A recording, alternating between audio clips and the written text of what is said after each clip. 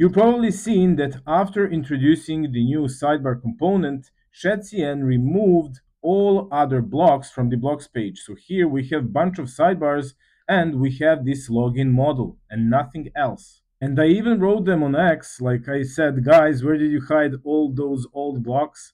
Sidebar took over, but no answer from them. Remind you quickly, this whole Orcish full stack admin that we built together is built using blocks. So this is a block, and this sidebar also was a block, but before introducing the new sidebar. And also if we go here, we can see this card. This one is also a block. So together with this title, subtitle, and all of these numbers and chart. So it was really useful to have that old lift mode. So here currently we don't have the lift mode. We can only open it in V0. And I know it's a great feature. We can here, based on our prompts, do whatever we like. We can create whatever component we like, but still we are not seeing it like here to just turn on that lift mode and pick up whatever we want. So in the end, I found the tweet from Shadcn that they're bringing it back as multi-file and CLI compatible. And while that is being great, we don't know what's the estimate on this one. So I found a great solution.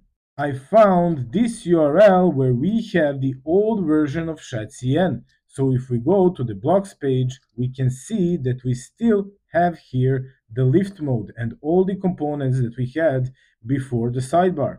So now if we want to pick up, for example, this component and put it in our project, we can just turn on the lift mode here, go to copy code, and then if we want to put it here on the orders page, we can just search for the orders page here. I'm going to create here some kind of, let's say, just component.tsx, and I'm pasting in the entire component. It's called component here, so we can just call it component from our directory, and we are getting that same component that we just picked up from our blocks page in old Shadcn. The reason why this is so useful, at least for me, is that you can go here and you can pick your dashboard, and here on one simple click, copy code, you're getting this sidebar, the breadcrumbs, the search, this whole table